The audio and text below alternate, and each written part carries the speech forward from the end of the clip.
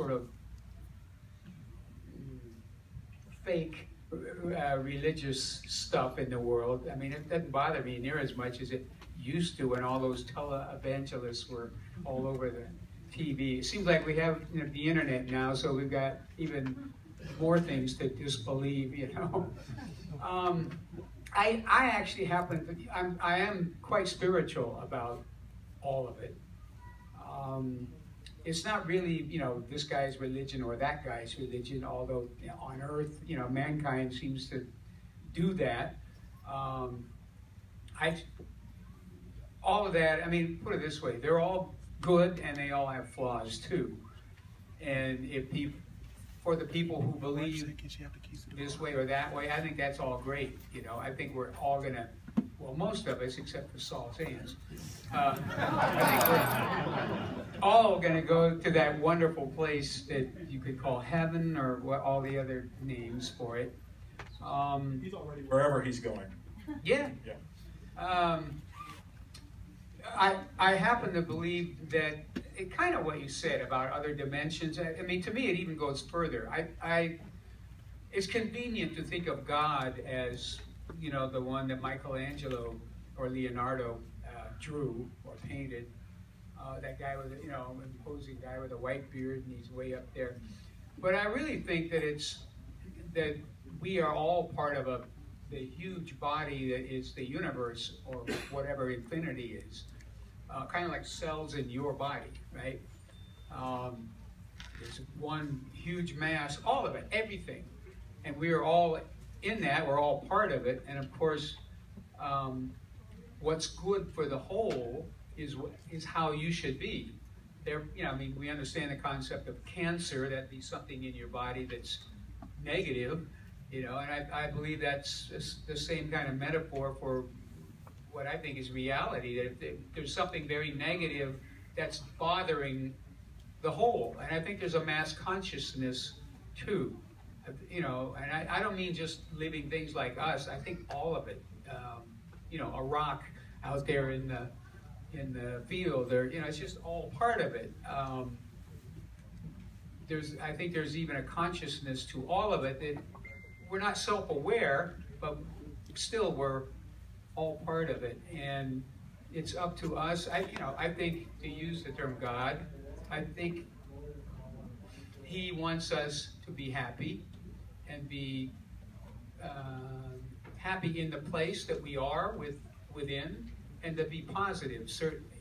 And I think love, actually, that feeling of love, that sense of love, is sort of another expression, another way of saying that you're connected and it's all good. And let me point out that I recently, about 5 minutes before I got up here, touched the good book, my good book, which Julie brought. This is John's songbook. This is better than the Talmud or Old Testament, New Testament. Don't tell my rabbi I said that. But John, can you explain what this is? And this is an amazing thing to touch and hold. Unlike John, I immediately took a picture of myself with it. Because, can you read what the first two words are in this book? Well, first let me explain the meaning for this. I've been writing songs certainly from the time I was about 8 years old. Not that they were any good, but around 8, I remember thinking about Green River. It was one of them. And I think it actually had started before, but I don't remember the words to those songs, nor what my method might have been.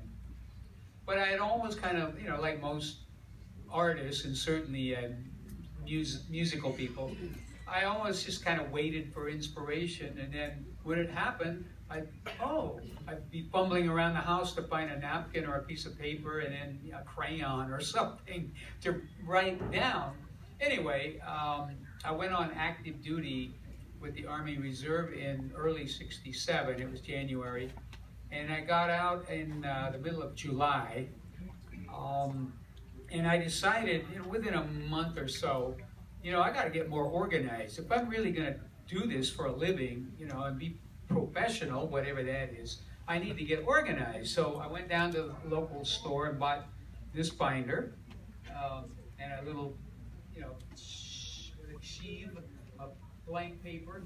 I came home, on the very first page, I actually very optimistically wrote song titles.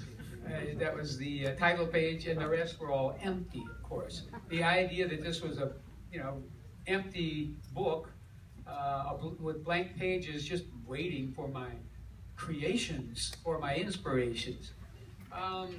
A little time passed, maybe 2 or 3 days, something like that, and the phrase or the words "Proud Mary" came into my head.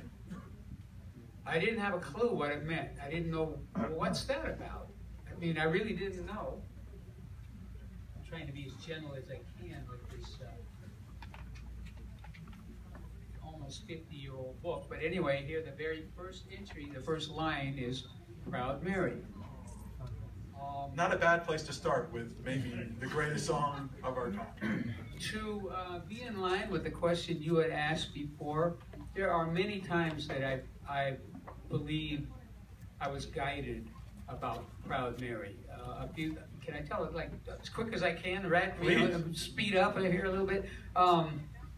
So I didn't know what Proud Mary meant, and as you saw, I began to write other things in the book, A few months went by. It was literally the next June, around June of 1968.